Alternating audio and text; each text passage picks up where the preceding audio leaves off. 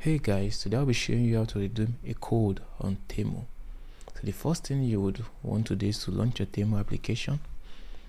Browse to the product categories, select a product, check through to be sure that is what you want and add it to cart. Select the quantity and add it to your cart. Once you are done, then you scroll back to the home page and click on cart. Once you are there, check through the products you selected and be sure that they are all reflected there, and be sure that you are comfortable with the total price of everything. And once you are done there, you head over and click on checkout. Once you're on checkout, all you have to do is just scroll down to the point where you see apply coupon code here, as you can see here. So click on apply coupon code. Once you are there, input your coupon code and click on apply.